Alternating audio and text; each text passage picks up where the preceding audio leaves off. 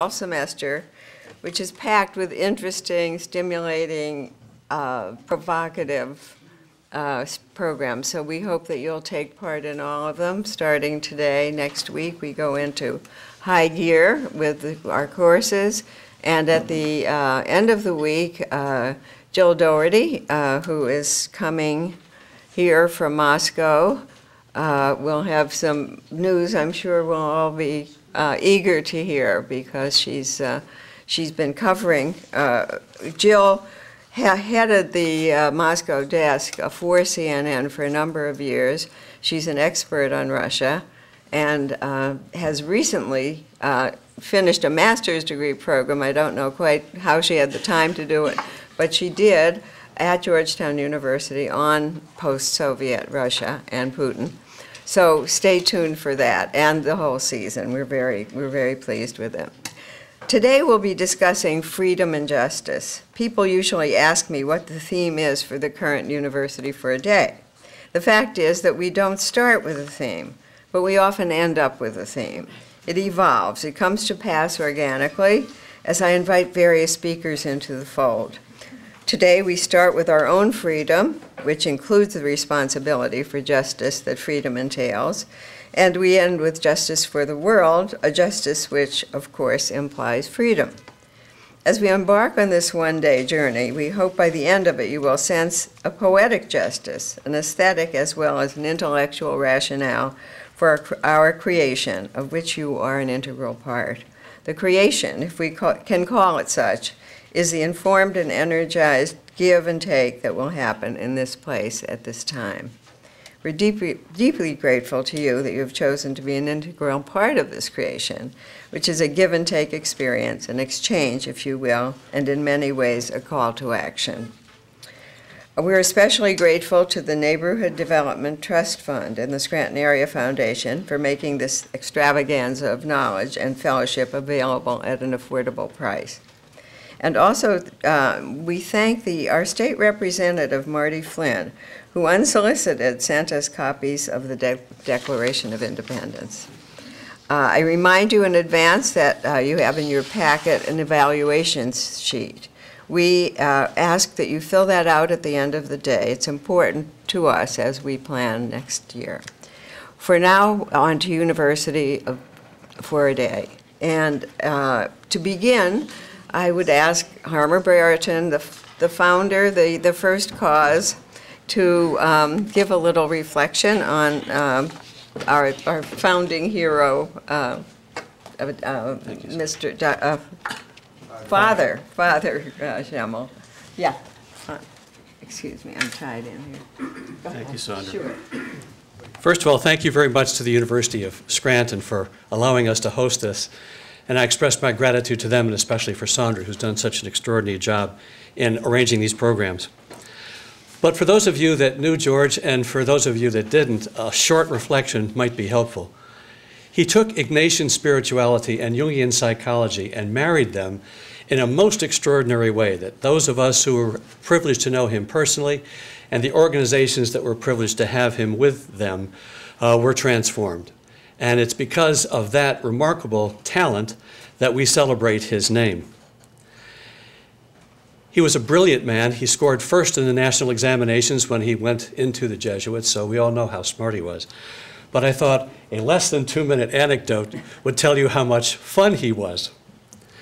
George went everywhere, including Spain. And when he was at the rectory in Pamplona, there, of course, was the running of the bulls. So George said, I can do that. And down the street he went, chased by all these very large bulls. Well, most of the people would jump over the fence and get away. A very small number would actually enter the bull ring. But he was told, if you stay very still, the bull can't see you and you'll be safe. So George sat in the middle of the bull ring with one other person who turned to him and said, I'm the matador. He said, but I'll take care of you. You go that way and I'll go this way. The bull will follow me and you'll make your escape. So at the appointed moment, off they went, but the bull didn't get the picture, and he followed George. He caught George at the edge of the ring and actually gored him on the arm. Fortunately, the injury was mild, and George had it stitched up at the hospital and was back at the rectory that night, fully recovered. That was on Saturday, and on Sunday, he looked out the window of the rectory. The line of people waiting to get into the rectory stretched down the street and around the block. And George said, "Who are they?" And the rector said, "Well, they're all here to see you." And George said, "Why?"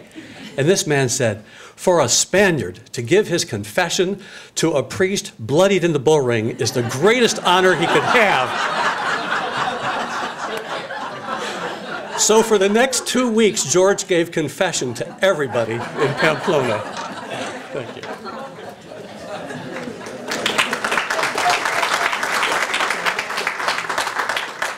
So you see, we have a tradition of entertainment here, and I think that in very different ways you'll be entertained all day. But now I would turn the podium over to Hal Bailey, our provost, who will introduce the first lecturer.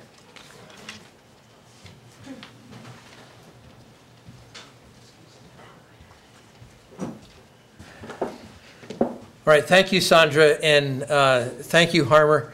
I'm sort of the cold water that prepares the rest of the day. I don't have a story like that to tell at all.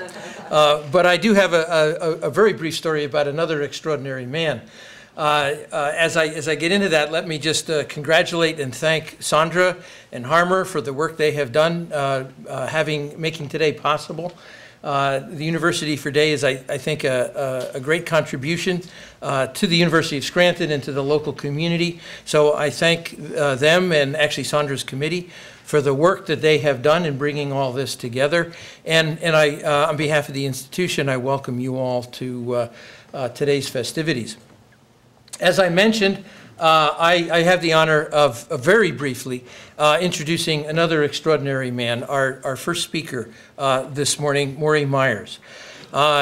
Beginning with a bachelor's degree at Syracuse, moving on to Yale Law, what Morey then did was move on to an extraordinary legal career, beginning with civil rights work that he did in the early 60s down south, moving back to Scranton then for a variety of government service, for a variety of local service. He was, for example, a key member of the Scranton Mafia that followed Bob Casey down to Harrisburg. That led, or actually was part of, a whole series of significant government committee work, both state and federal, and I suspect as well as local, but I'm not sure about that, that Morey did, and contributed in an extraordinary way to Pennsylvania governance. I also would note in particular that you have a thrill in front of you. Morey is a fabulous, fabulous teacher. Many of you I know have already seen him. For many of you, that's why you're here. So I'll wrap it up very quickly so that you can get on to the main event this morning, or actually one of two main events this morning. But Morey is sincerely committed to three things, all of which sort of uniquely come together in today's University for a Day. He is committed to justice. What little I said about his career is only scratching the surface. He is deeply, deeply committed to justice, and he is an independent thinker who figures this out on his own and strikes out in important ways that he's carefully thought through. The second thing he's deeply committed to is education. That I think you'll have proven for you in just a moment. And the third thing, delightfully, that he is committed to is Sandra. At this point, Morey describes himself simply as an adjunct to Sandra. He keeps her moving along with support. She keeps him in line and focused as well. So without further ado, I'd like to welcome to the podium Morey Myers, teacher, justice commitment, and husband extraordinaire.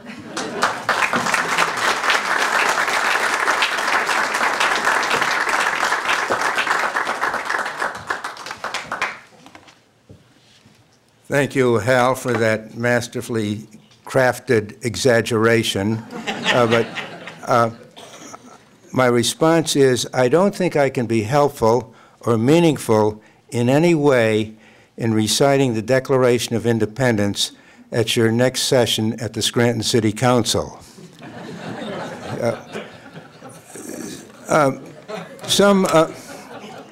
You're wondering why I'm here. Why am I standing here? I'm standing here because of Sandra. Now, how did that happen? Several months ago, we were at our dinner table, and Sandra turned to me and said, "Do you believe in free speech?"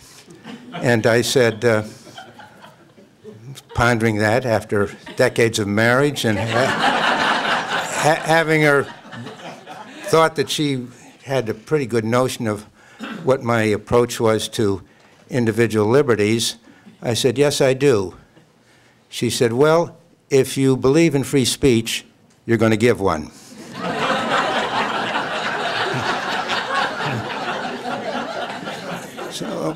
So here, today's program gets better, much better, as we go along. Next is Len Gugin. Len is a distinguished professor here at the university, and that's not misnamed. And he is, if I'm cautious, I would say he is one of the leading authorities on Ralph Waldo Emerson, and if I'm accurate, he is the leading authority on Emerson. And then we break for lunch and come back with our good friend Clement Price, who is also a distinguished professor at Rutgers University. And in addition, Clement is known as Mr. Newark in dealing with all the complexities and working towards solutions of that important urban center. And finally, we are following what is a new and welcome tradition of having members of the Yale faculty here with Thomas Pogge. And Thomas is the Leitner Professor of Philosophy and International Affairs and Director of the Global Justice Program at Yale. So don't shortchange yourself. Stay the entire day and have an exciting experience. The Declaration of Independence. How many have read it in the last 10 years? Oh, in preparation for this session? Yeah, right. Because it's our most revered document and seldom read. So we're going to read it today, at least a fair amount of it. But first, background. 1763, the French and Indian War ended, also known as the 7-Year War. Britain was established as supreme in the New World. France and Spain were shuttled off to the side, but Britain was in economic problems, largely because of its expenditure on this war. And the people in London said, "Hey, wait a minute. We spent all this money, all of this effort for these colonists. They're going to have the great potential, the great prosperity that's coming with that vastness going to the west and the natural resources. Shouldn't they pay for it? Shouldn't they pay something for it?" And it made sense. So in 1765, they enacted the stamp tax. That said that a stamp had to be affixed to almost everything, to legal documents, wills, deeds, trusts, newspapers, journals, magazines, diplomas, playing cards, dice. The most expensive was, Sal, do a lawyer's license. And the colonies said, "No go." Why? It's okay for you in the British Empire to enact something that is external, that is applicable across the board to the British Empire, but you can't do it just to us. You can't do what we are calling internal taxation. Now, where was their standing on that? What right did they have to say that? Well, they had been pretty much self-governing for a long time. They had their own assemblies. They had royal governors, but the governors were appointed sometimes from the colonies themselves, sometimes from England, but they ran their own show. And so for the first time, they gathered in New York, these 13 different colonies, and nine colonies showed up and said, we're going to protest this stamp tax. That was the first instance of collectiveness within the colonies, although there was some effort some years before by Benjamin Franklin, but it really didn't succeed. And they said, we're going to send off a protest to the Crown. They did. And what happened was the merchants in London got very nervous. They said, we have this great market in the United States, and it's going to enlarge. We're selling all kinds of consumer products there. Undo that legislation. And so they went to the Parliament, and the Parliament rescinded the stamp tax. It was never really implemented. But at the same time, they enacted what was called the Declaratory Act, which said that Parliament is supreme across the whole realm of the British Empire, and they used the phrase, in all cases whatsoever. So taxation kind of dribbled on. It continued. There was taxation on lead, on paint, on paper, on tea, and there's rumblings in the colonies. And for the next 9 years, they faced this dilemma of, we want to express ourselves in a very meaningful and severe way of challenging the kind of legislation that is enacted against us, but we don't want to overthrow the government. The one thing that remained common throughout the colonies was their allegiance to the Crown. And yet in 1773, the East Indies Tea Company, which was faltering, sought assistance in London, and they said, we know how to answer this. Rather than have the tea which we gather in India shipped to London and Liverpool and wherever, and then to the colonies, we'll send it direct to the colonies, and we'll impose a tax. Now, the net impact of that may very well have been that it cost less for the tea after they rearranged it than before. But again, the colonies said, no tax.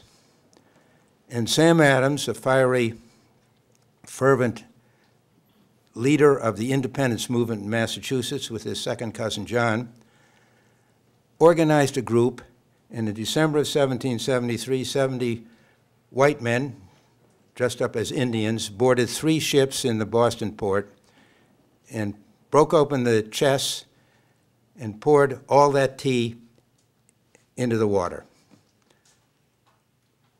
Parliament said, no go. We're going to impose severe penalties on you. We're going to enact what we call the intolerable or the coercive acts, which you have to pay for the tea that you did. We're going to have restrictions on the Boston Harbor and other kinds of limitations. The rumbling continues. And so in September of 1774, the first Continental Congress meets. That's the first real effort of all the colonies get together. The stamp tax was limited in its application, but now they said we have to deal with the problems. Of the 13 colonies, 12 came. Georgia did not, and it begged off saying, we are having problems with Indians on our frontier, and the British are giving us military assistance. Excuse us from this. So they met in September just for 6 weeks and sent off all kinds of resolves to the Crown about what their complaints were, and indicated that if they didn't have action, they would gather again next year in May of 1775. In the meantime, in April of 1775, you have Lexington and Concord. Now you're at war. And later on, you skirmishes which the colonies said, hey, we can win this war. and then later Bunker Hill, which was a Pyrrhic victory for the British. They lost great numbers of people, and they conducted themselves in a very extreme and perverted way in which they were actually bayoneting wounded militia men while they were on the ground. So back they come in 1775 to the Second Continental Congress with two purposes. One, to organize an army, and two, to select a leader of that army. The second was easy. Everyone knew who was going to be the commander of the army. And they started to move on that. At the same time, there was a considerable resistance in the colonies to breaking out, particularly in the middle colonies. They said, let's go slow. Let's not do anything. So they sent off to, in July of 1775, they sent off what was called the Olive Petition to the King George III. George had been in for 16 years as the King of England and continued for 44 more years, 60 years total king. So George III refused to even look at it. And in August of 1775 said, colonies, you're in rebellion. You no longer have the protection of the crown. Now, what's the relationship between subjects and the monarch? It's the subjects pledge allegiance to the monarch, and the monarch says, I will protect your person and your property. George said, you're out. And in November of 1775, which became a huge issue, the royal governor in Virginia, Lord Dunmore, unrelated to our distinguished borough a mile away, said to the slaves in the South, run away, come join us in our military effort, and you'll be free. Followed in January of 1776 by a recent immigrant, one who had been in the country for only 15 months, wrote a paper in which hundreds of thousands were distributed. Well over 1 million people read it, and Thomas Paine's Common Sense became the rallying cry.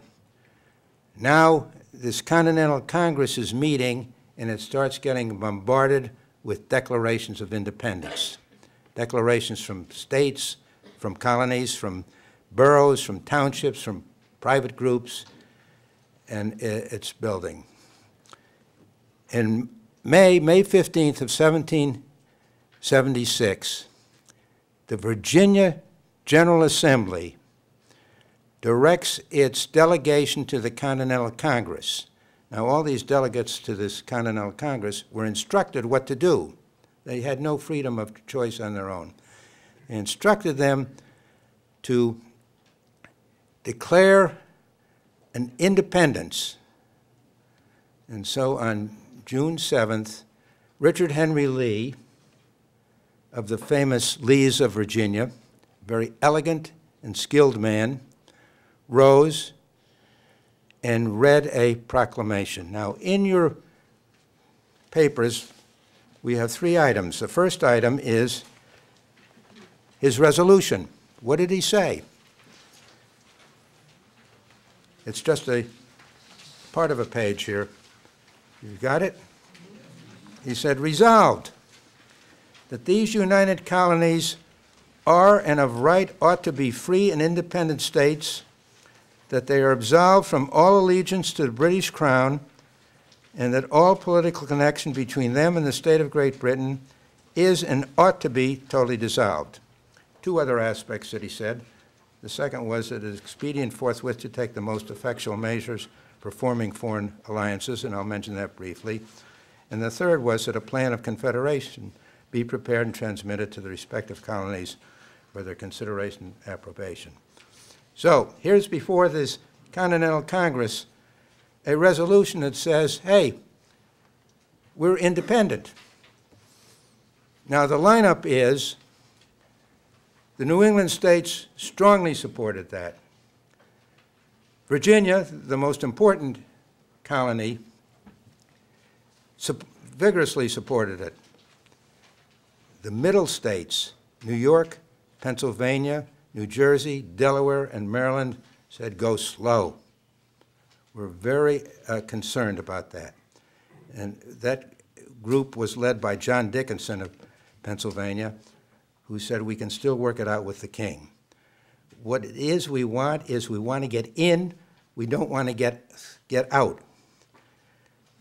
So here is Lee's resolution, and there's nervousness. On June 8th, they debate it. June 9th is a Sunday, day off. June 10th, they come back, and they say, all right, I think we know what we want to do here. We want to appoint a committee and give that committee 3 weeks to prepare a declaration, and then, in the meantime, we'll be discussing its merits, and when it comes back, if the decision is made to seek independence, we're ready to go. So the committee is appointed. John Adams, Benjamin Franklin, the best known person in all the colonies, Thomas Jefferson, a young man in his 30s who's known as a very skilled writer and a lousy speaker, Roger Sherman, who is the only, he and Robert Morris are the only people who signed the Declaration of Independence, the Articles of Confederation, and the Constitution, and Robert Livingston. The lineup: Adams from Massachusetts and Sherman from Connecticut, 2 New Englanders. Franklin from Pennsylvania, Livingston from New York, 2 Middle States, and a Virginian. Now, the question is, who's going to be the author of this Declaration of Independence? There was some indication in this, historically, that Benjamin Franklin was requested, and he said, wait a minute, I'm too old, I'm too ill, and furthermore, I don't work with committees. So Adams goes to Jefferson. Now, the discussion between Adams and Jefferson is pretty well documented based on Adams' notes. And Adams says to Jefferson 3 things. He says, Jefferson, you should be the author of this document because I'm obnoxious. You're gentle, you're serene, you should do it. Furthermore, you can write 10 times better than I can. And lastly, understanding the whole political balance of it, you're a Virginian. Jefferson didn't want it. His mother had passed away recently. His wife was undergoing a difficult pregnancy. He had migraine headaches. He was really interested in working on the Virginia Constitution. As a matter of fact, he said, my country, Virginia. So he took it, and he consulted somewhat with Franklin and Adams. They had limited observations on his draft. Back it came on the end of June, and the Continental Congress votes on July 2nd to adopt and implement Richard Henry Lee's resolution. They're now independent, July 2nd. And Adams writes to his Abigail and says, this is the day that we will remember in history. This is the day that we will observe with fireworks and parades and bonfires. And he was correct. It was the day in which independence was declared, July 2nd. I don't think we're going to undo historically that here in this next few minutes. Now they debated the Declaration of Independence. And on July 4th in the evening, they did a good job cutting away a lot of Jefferson's product. And Jefferson was very dismayed. And we'll take a look at one of the things that they cut out. But they enacted the Declaration of Independence. So let's now take a look at it. It's item number two there. You see it? Everybody got the Declaration? It says in Congress, July 4, 1776, the first line below that is the unanimous declaration of the 13 United States of America. It was not unanimous. New York abstained because it didn't have instructions from its delegates, from its General Assembly. And furthermore, there were many delegates that did not support it. The next thing, where it says of the 13 united, you see united, it's in a small u. It is not suggesting that these colonies are in any way a new political creation. They're united only in the terms of their position of declaration here.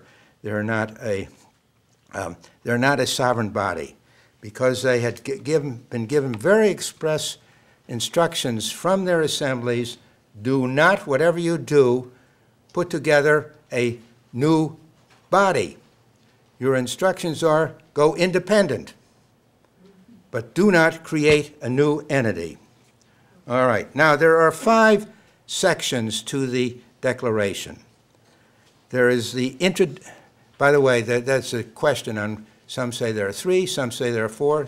The National Archives says 5, so we'll call it 5. What's the difference? Well, for example, the first 2 paragraphs they lump together. However, the National Archive says the first paragraph is the introduction, the second paragraph is the preamble, then we go into the charges, the grievances against the king, then we deal with the denouncing of the people in England who didn't take action, and finally the conclusion. The first paragraph. When in the course of human events it becomes necessary for one people, now there it would kind of indicate that there's a solidness there, to dissolve the political bands which have connected them with another, and to assume among the powers of the earth the separate and equal station to which the laws of nature and of nature's God. Jefferson was very careful. He just didn't want to say the laws of nature. He wanted to have a God reference in there. Entitle them a decent respect to the opinions of mankind requires that they should declare the causes which impel them to the separation. Why? Why do we have a Declaration of Independence? Here, when people break out from alliances, they break out. When on July 2nd, when they declared they were independent, isn't that final? What else did you need? Why are we going through this document when the act has actually occurred? It's the act that should be observed, not the writings that follow it. Why? Well, why? It believed that it could win the war, the colonists, but it also believed that it needed assistance from particularly France and to some extent Spain. Needed assistance. France and Spain would look at these colonists and say, hey, wait a minute. You're a bunch of rebels. You really don't want to break out from it. You want to go get in. You want representation. You want to go the other way. You're going to have some skirmishes here, and then you're going to kiss and make up. And who are we? We helped you. All you were a bunch of rebels, and you're back with the same family. They felt that the only way they could declare the permanence of their position was to have a document that clearly said, we're finished. And so we have a Declaration of Independence. The second paragraph, this paragraph that now remains, the paragraph that we all know to some extent, and particularly the first 55 words. We hold these truths to be self-evident. self-evident. That means axiomatic. That requires nothing further. It's like the law of gravity. That all men are created equal. That's proposition number 1 there. That they are endowed by their Creator with certain unalienable rights. Incidentally, in the first printing of that, it was correctly inalienable, and in its reprinting somehow got transferred into unalienable. That among these are life, liberty, and the pursuit of happiness. Now, if you were Patrick Henry, you would say that sequence is a little bit reversed. He who said, give me liberty or give me death, would have said liberty first. Liberty, life, and the pursuit of happiness. Now, why didn't it say life, liberty, and property, which was the standard reference at that time, and also is the reference even today, even in our 14th Amendment, it says life, liberty, and property. Why didn't Jefferson say property and substitute for that pursuit of happiness? Incidentally, he doesn't talk about happiness, he talks about the pursuit of it. Why? Well, a couple of explanations. One is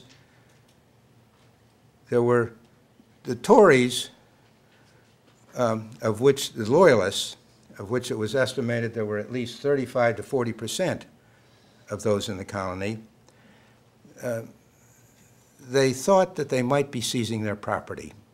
So they didn't want to have established the right of property when they're going to go out and perhaps take the property. Second reason is, and probably even more compelling, is that slavery. What were slaves? Were slaves persons, or were they property? If you read Federalist Paper 54, it says they're both. In our infamous 3/5 provision in just trying to justify that, says slaves are both persons and property. They can be bought, sold, transferred, willed, etc. So Jefferson did not want to get into that issue of preserving that relationship, even though he had over 200 slaves himself, bought and sold them, and never freed any until his death, when he freed, it's not clear whether it was 3 or 5 of his hundreds of slaves, and not Sally Hennings.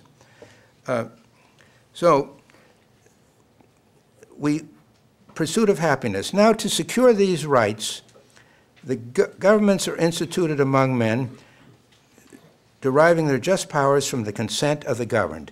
Here's the other application that is so relevant and relied on by people referencing the Declaration of Independence in subsequent years. All right. So what have we established? We've established that they're endowed, all men are equal, they're endowed with rights, life, liberty, and the pursuit of happiness, and they get these powers from the consent of the governed. However, they go on and say that whenever any form of government becomes destructive of these ends, it is the right of people to alter, to abolish it. What are they talking about there? Revolution. Jefferson was an advocate of revolution, and he even said that it perhaps should happen every 20 years. Prudence, indeed, will dictate that governments long established should not be changed for light and transient reasons. Don't be hasty about it, and accordingly all experience has shown that mankind are more disposed to suffer while even evils are sufferable than to right themselves by abolishing the forms to which they are accustomed. But when a long train of abuses and usurpations pursuing invariably the same object evinces a design to reduce them under absolute despotism, it is their right, is their duty to throw off, revolt, such government and to provide new guards. Such has been the patient suffering, we've been patient, and each is now the necessity which constrains them to alter the former systems of government. The history of the present King of England. Now that's important to focus. They are not challenging monarchy. As a matter of fact, there was a movement in this country to make George Washington king. They're not challenging monarchy, but they are challenging the King of England, King George III, the specific monarch. The history of the present King of Great Britain is a history of repeated injuries and usurpations, all having in direct object the establishment of an absolute tyranny. And then he says, pursue these facts. And he goes through what is then the guts of the Declaration of Independence. All of this is some abstraction that nobody's paying any attention to. This was absolutely meaningless. The first paragraph, the explanation of why. The second paragraph, which is all that remains of the Declaration, had no consequence, no impact whatsoever at the time. You wonder, why was it even inserted? Then we go through, and there are 28 different grievances. Now, you'll note that these grievances don't have any time, they don't have any place, they don't have any location. They're very general charges. The first one, he has refused to assent to laws the most wholesome and necessary for the public good. That is, their explanation is that he's interfering with the process of our local colonies governing themselves. Number 4, for example, he has called together legislative bodies at place unusual, uncomfortable, and distant from the depository of their public records for the sole purpose of fatiguing them into compliance with its measures. What is that? That is believed to be that he moved where the General Assembly of Massachusetts met from Boston to Cambridge in 1768. And John Adams said, that's got to go into this system of grievances. You look on number 7. He's endeavored to prevent the population of these states for that purpose, destructing the laws for naturalization of foreigners. See, they had a whole notion of welcoming immigration, and the king was resisting that because they had this whole vastness out there of the West unknown. How far did it go? We know it went to another ocean, but what was going to happen there? But we have such potential that they wanted immigrants coming in, and he resisted it. 8 and 9 deal with the judiciary. Read number 9. He's made judges dependent on his will alone for the tenure of their offices and the amount and payment of their salaries. And we now know that judges have given terms in our federal system, life terms, and you can't reduce their salaries in the course of the terms. Number 10, he has erected a multitude of new offices and sent hither swarms of officers to harass our people and eat out their substance. And this is kind of poppycock. He's talking about how extravagant they were with no itemization of it. 11, 12, 14, and 15, we're talking about standing armies, and that was a critical issue, and military forces in the colonies. It resulted in our Second Amendment, which we all know, and our Third Amendment, which prohibits quartering of soldiers. 13, that's the guts of it. This is the guts of it. He has combined with others to subject us to a jurisdiction foreign to our Constitution and unacknowledged by our laws, giving his assent to their acts of pretended legislation. Who's he talking about there? He doesn't use the word, but he's talking about Parliament. And if you look at number 17, it illustrates what he's talking about there, the reference that we constantly hear about for imposing taxes on us without our consent, taxation without representation. Going on to 23 through 27, that's the conduct that he made. He made war on us. 23, he has abdicated government here by declaring us out of his protection and waging war against us. That's when I said in August of 1775, he declared you were in rebellion and out of our protection. That's what they're referring to. Now, 25, he is at this time transporting large armies of foreign mercenaries to complete the works of death, desolation, and tyranny. This drove them crazy, the hiring of the German Hessians. And it also gave them the legitimateness to say, you're hiring Germans, you're hiring the Hessians, then we can go to France and to Spain and say, help us. But this was something that was equally offensive with Lord Dunmore's proclamation to free the slaves if they joined him in the military effort. 27, he has excited domestic insurrections among us and has endeavored to bring on the inhabitants of our frontiers the merciless Indian savages whose known rule of warfare is an undistinguished destruction of all ages, sexes, and conditions. Now, this is extreme irony. Here are the colonists exploiting the Indians in our country, and he's talking about these merciless savages that he, the King George III, has excited to take all of these destructive acts on us. And then in 28, he says, hey, we've tried. In every stage of these oppressions, we have petitioned for redress, and you haven't heard. You haven't. Then the next paragraph, which is the one that deals with the failure of their British cousins to respond, he says, nor have we been wanting to attention to our British brethren, etc. So the final paragraph, we therefore, the representatives of the United, again small u, they're very careful not to say we're in some way a solidified body, in General Congress Assembly, appealing to the Supreme Judge. That was an assertion by the Congress itself. Jefferson didn't have that in there. He had very little reference to religiously of the world for rectitude of our intention, due in the name and authority of our good people, there it's a capital P, of these colonies, solemnly publish and declare that these united, again, small u, are and of right, ought to be free and independent states, each one free and independent. We're not a collective body, that they are absolved, and they recite what Richard Henry Lee said in his resolution.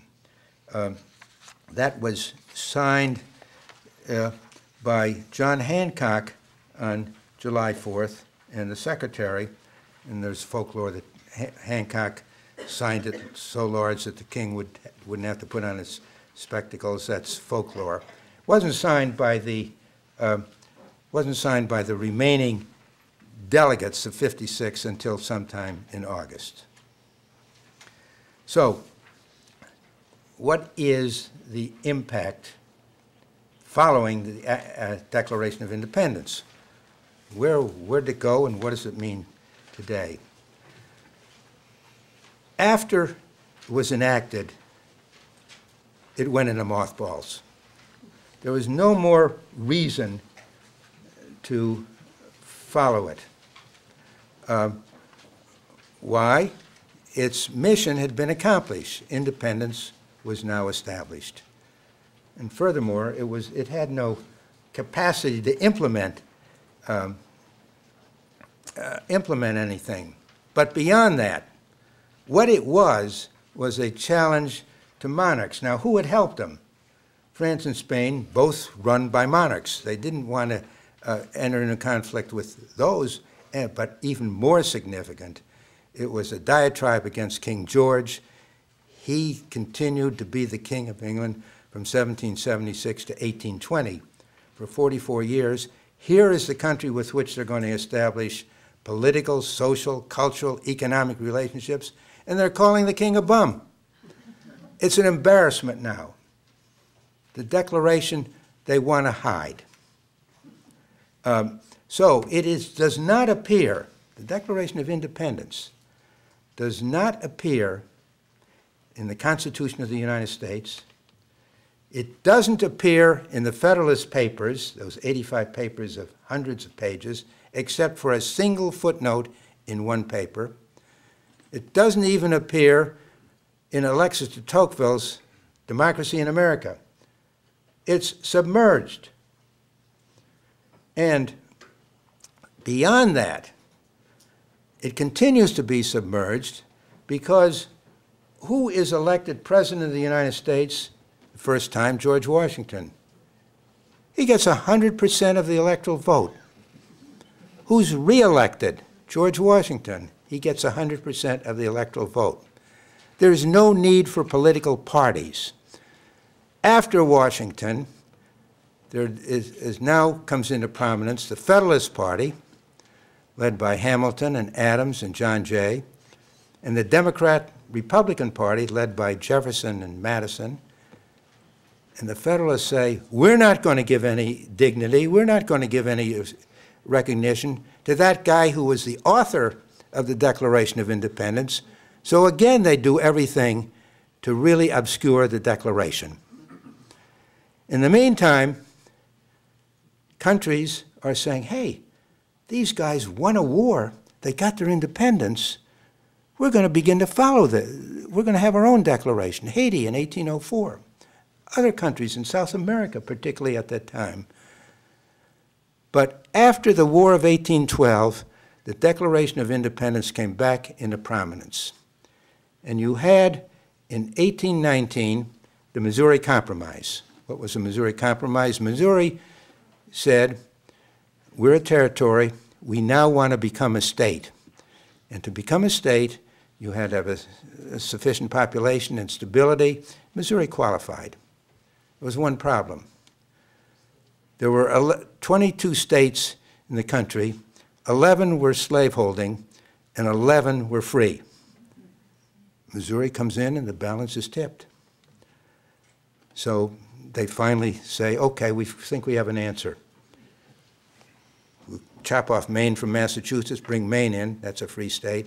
We'll bring Missouri in. But the argument was, by the abolitionists, hey, didn't this document say all men are created equal and we got slavery?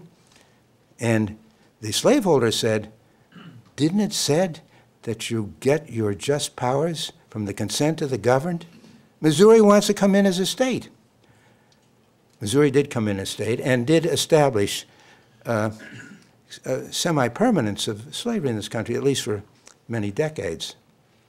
John C. Calhoun, in the 1830s, talked about nullification, which says any state can nullify, declare void, any statute that the federal government enacts which has application to it, to the state. Why? Consent of the governed. Your Declaration of Independence said so. And if you think nullification is a lost issue, 10 days ago, in the state of Missouri, legislature enacted a law that said there can be no federal crime on gun control. There can be no federal gun control legislation affecting Missouri. And furthermore, any federal officer who attempts to utilize or rely on that is guilty of a crime in Missouri. Passes the Missouri legislature, goes to the governor, he vetoes it, says, hey, it's clearly unconstitutional. Goes back to the Missouri legislature. The General Assembly overwhelmingly approves it. They need 2/3. The Senate of Missouri, by one vote, didn't get the 2/3. One vote, or Missouri would have been nullifying laws even today, relying on the Declaration of Independence. So, during the Abraham Lincoln, where did he stand on all of this, on the Declaration of Independence? He was slow in coming about, but he finally said, all of my political feelings arrive and derive from the sentiment embodied in the Declaration of Independence. His Gettysburg Address, 87 years ago, 87 years is what he talked about. 87 years from 1863 takes it back to 1776. Not to the Constitution, to the Declaration of Independence. But he meets a roadblock. 1857, Dred Scott case. Chief Justice Roger Taney says, not only are blacks not citizens and never can be citizens, but the Declaration of Independence has no application to them. And so what happens post that? We enact the 13th, 14th, and 15th Amendments. The 13th Amendment abolishing slavery, the 14th Amendment talking about equal protection. You're a citizen of both the national government and the states, due process of law, and the 15th saying the right to vote is you can't be deprived based on race. But then, after reconciliation, again, the Declaration of Independence was obscured, as it felt the South and the North are getting together. It's better off not to bring this up. So why is it that this document it's an unlikely document to become an advocate for our moral standards? Why? As I said, it completed its mission of accomplishing independence at the time. The other paragraphs, first two paragraphs, they were abstractions. They were afterthoughts. They weren't heeded in any way by people. But what happened is that the people who enacted it, the 56 who enacted it, whether they intended to or not, created a vision of liberty and equality. And as time went on, this moved, the Declaration moved, from a document justifying revolution to one in which said the moral standards of the country should be measured in part by reference to this document. Was it heeded for a time? No, because particularly in governance, governance excluded. It excluded blacks, it excluded women, it excluded propertyless people, it excluded Native Americans, it excluded indentured, it excluded to a large extent Catholics and Jews, but it was constantly then respected and looked to as an item of reverence. And those groups that relied on it was expanded. Gays today, disabled people, children's advocates, additional minority groups, Muslims, Asians, Hispanics. So I say that the question today is, why and how did this document, which really dealt with the separation of a people from a sovereign, become one which challenges us not only to be what we were, but demands of us to be what we ought to be? Thank you.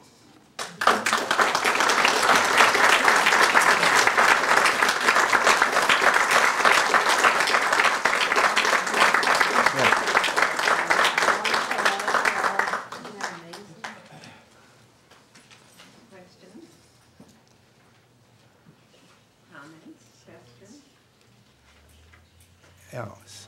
It sounds like a very silly question, but when I'm comparing the printing and the booklet that we received from our representative and what you printed, they're not printed exactly the same. Which is more accurate? You decide. There are multiple copies, and they went out. There was called like the FAIR, F-A-I-R, declaration, which was relied on. And there are several, and so there are some discrepancies, but substantively, they're not. Yes, Len? Morey, when you were pointing out the reason for this document, since it came after the fact of actual Declaration of Independence, its function was to assure potential allies like France that this was a solid commitment to independence.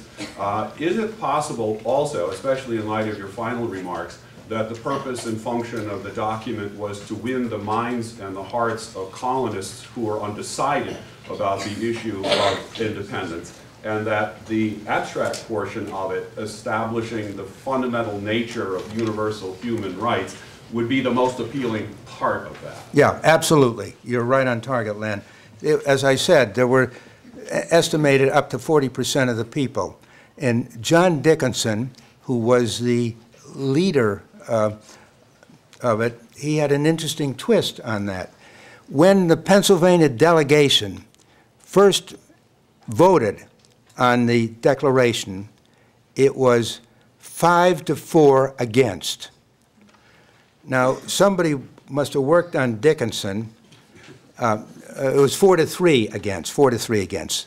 Somebody must have worked on Dickinson, and Dickinson said, okay, what I'm going to do when it comes up again for a vote, I'm going to vote I'm not going to vote, I'm going to abstain. And I'm going to get Robert Morris with me to vote. So the 4-3 against went to 3-2 in favor because of Dickinson. Was he influenced in part by this, exactly this, and the deliberations? Yes. And Dickinson, within 8 days after his July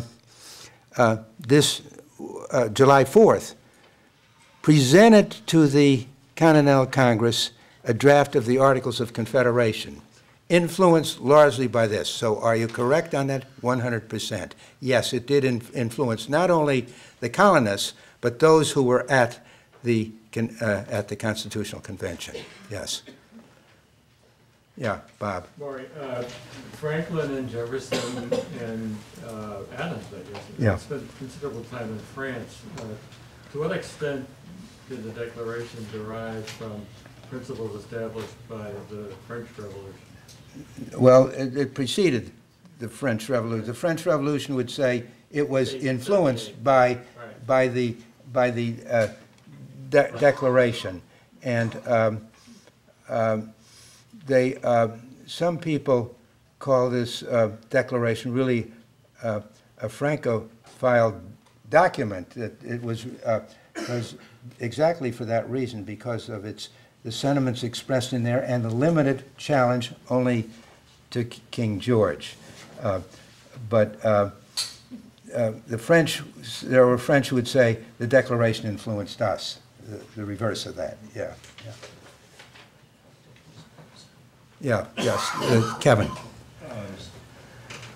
On that last issue, I've always been puzzled because they say, scholars say, the greatest product of the Enlightenment was the French Revolution, and yet the American Declaration of Independence and Revolution seems to antedate that a little bit. I don't know why they don't mention that. Is it because they're Eurocentric scholars that are talking about the Enlightenment? Yeah, but you'll find, Kevin, you'll find that this Declaration of Independence has been followed, you say, by over 100 nations.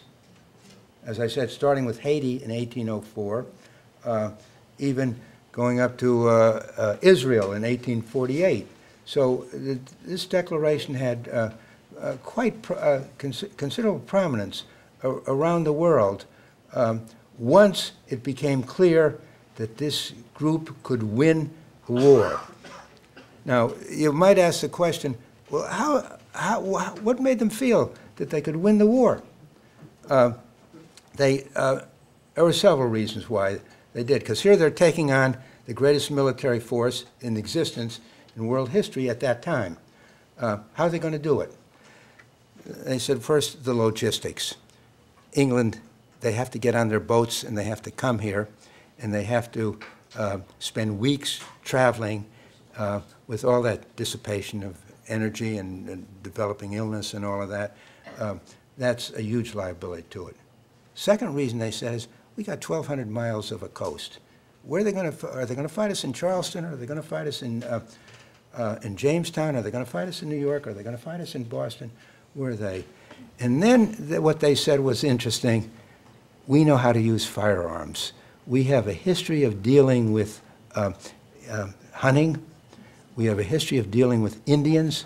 Those guys have a tradition of, line up, okay, fire, next group, stand up, and we're much more equipped in this 1,200-mile terrain to do this, so that although historians talk about it as a miracle, it's become somewhat more susceptible now to recognition that they had a lot going for them in this military conflict. Yeah. Sid? Or to the extent that there was news media in European capitals, and to the extent The what? that there was popular opinion in European capitals, well, was there any effect of popular opinion in London, Paris, Madrid? Oh, yes, yeah. Yeah, William Pitt, Edmund Burke stood up in the parliament and said, "What the hell are you guys doing here?" Recognize them. And the irony is, so there was strong support in the parliament and with the British people. And as I said, the British people wanted this because they had this market here that they were talking about. So the merchants' interests. Now, you might ask the reverse of that. Why did the Middle States, why were they so resistant when they're the Adams boys up there hollering, "Let's get the hell out of here"?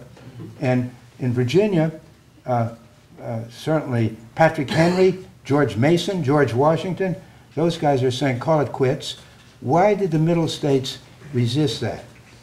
Well, for one thing, they didn't feel the impact of it. The wars were taking place up in New England and down south. It wasn't yet. And the second thing is, there was a whole diversified population.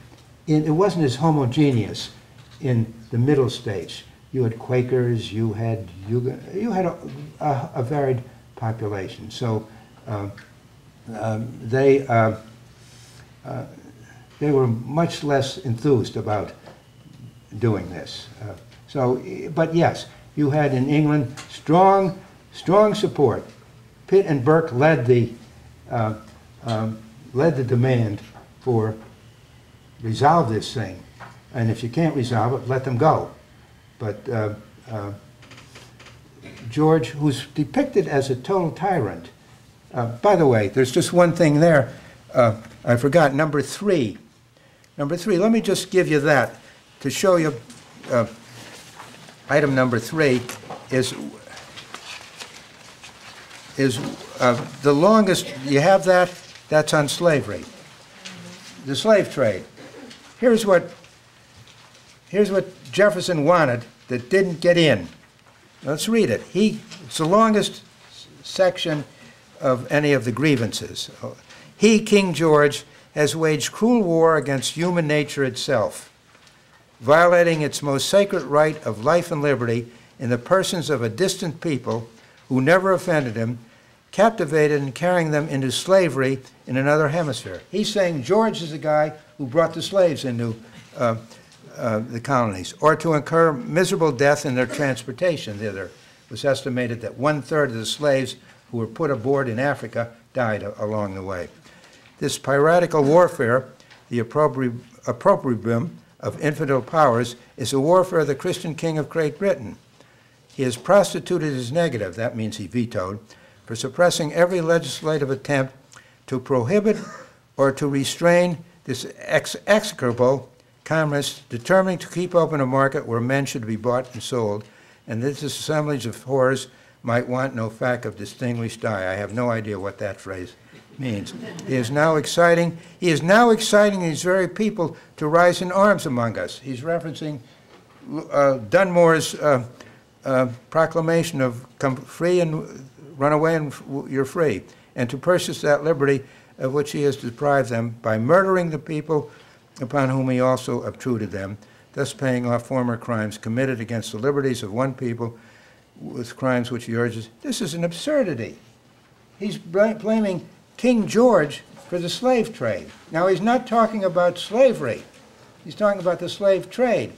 And here it is that the Southerners importing with the Northerners and the shipping interests, like the Brown brothers up in Rhode Island, for whom Brown University is named, conducting all kinds of transportation, benefiting in a huge way.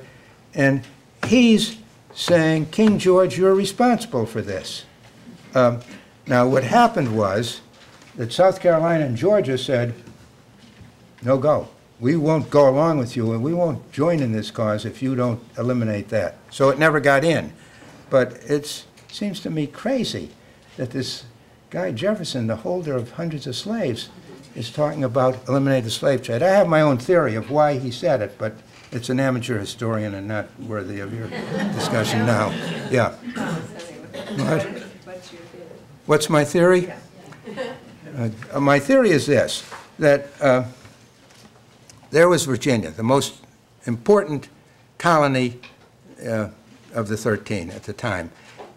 It was the largest in numbers, it was the largest in slaves, it had the largest number of leaders.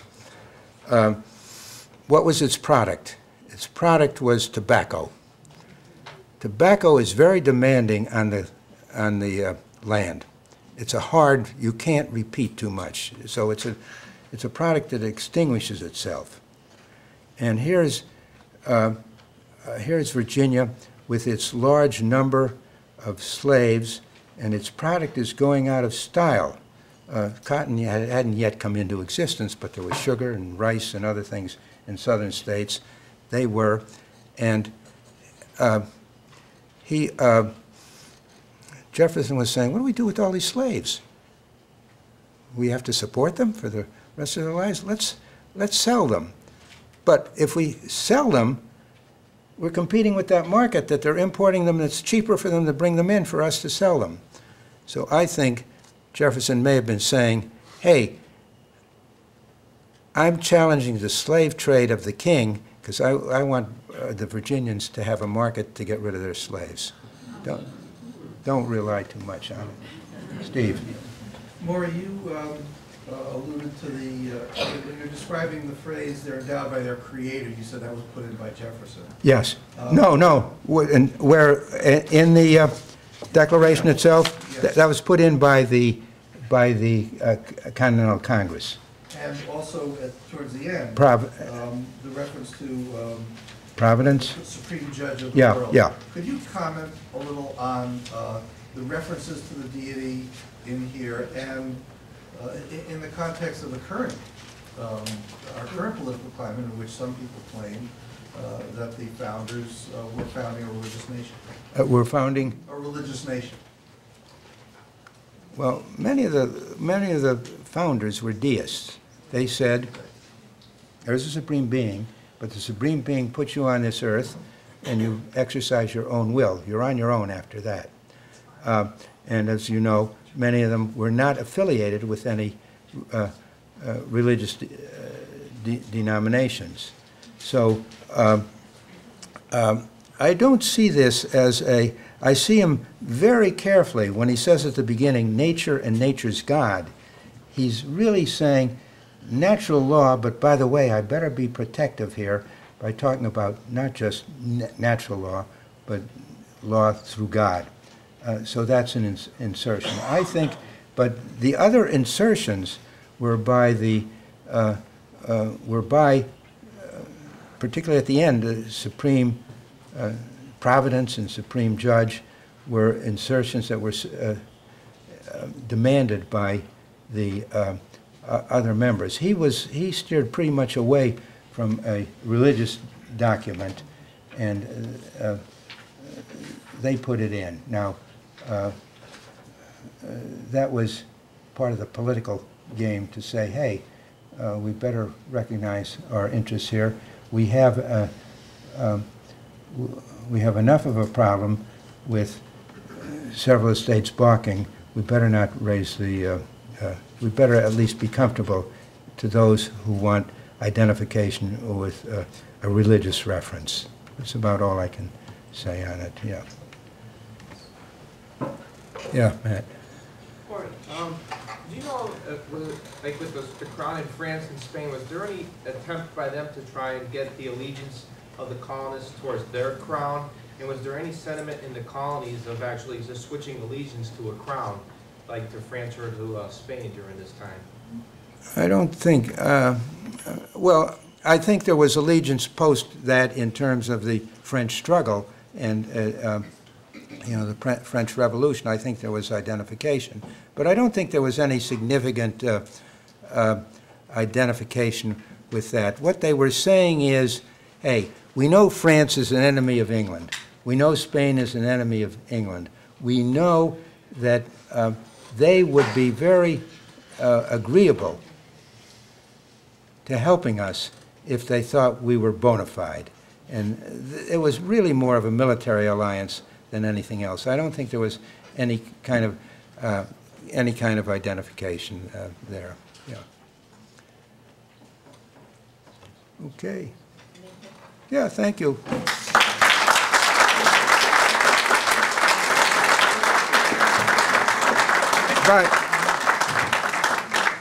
By the way, just one last comment. As I'm walking up here, Hal Bailey, I didn't have a watch, gave me his watch. Do you think that was suggestive of something? I got to...